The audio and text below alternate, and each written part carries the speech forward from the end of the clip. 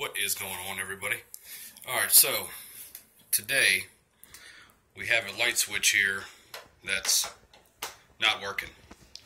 I've already turned off the breaker to this. Mine's not obviously labeled right here, but I do know which one that it is. It's my bottom one right here. And as you can see, what's going on here is push it up. It's not going all the way up. Well, it is, but you have to push it real hard to get it to work.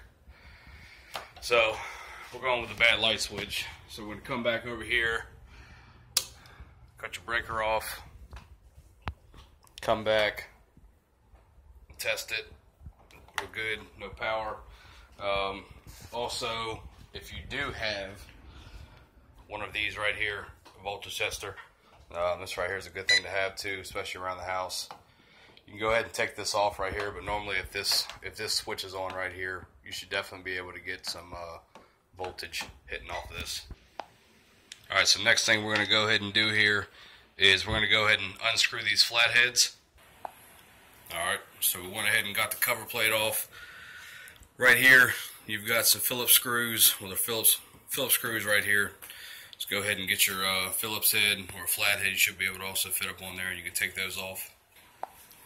Alright, so we've got that all undone. You can go ahead and pull this out. Grab this right here.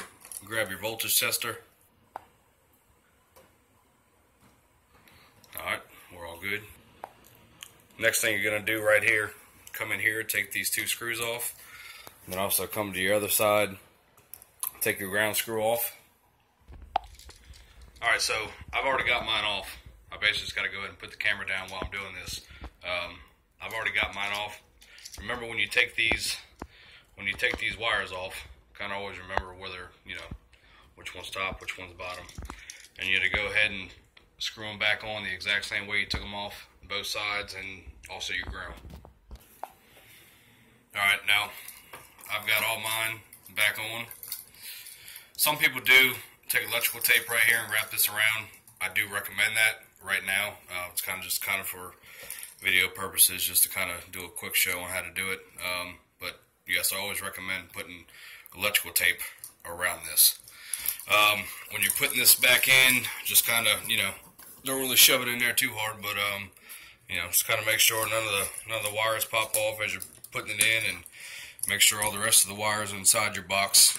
All the wires stay in the nuts. Yep, so go ahead and put everything back in. Alright, just about got mine basically back in. Super hard trying to do this and hold the camera at the same time. Alright, once you get your two screws in, kind of give it a little slight wiggle. Just make sure that it's in there tight. Good right there. And after this, just go ahead and put your cover plate back on. You're good to go. Alright, cover plate is back on. Switch is off. Come back over here. Breaker back on. You should have light. Cool. Good to go. Alright, so that is it today. Changing out a light socket. Comment, like, subscribe down below.